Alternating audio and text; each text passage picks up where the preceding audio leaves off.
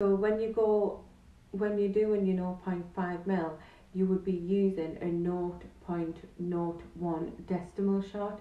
And if you watch me other YouTube videos, you will see a YouTube video of me showing you how to do the 0.01, the 0.02 and the 0.03 turns of your decimal on the pen.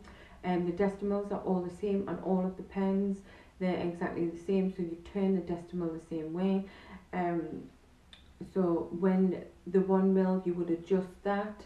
You would do the same pattern as what you've done in the 0.5, and then you would adjust that to all the way around the lips. You would inject at 0.02, and then the red dots, what you would do with them is you would do all of the 1 mil mapping, and then to put it up to a 1.1 mil, you would add the 2 dots into the cupid's bow. And that would be right here and right there, not on the lip line. And please don't please don't inject anywhere into the wet parts of the lips and into the commission areas. And I hope you like this video, and I hope your mapping goes well.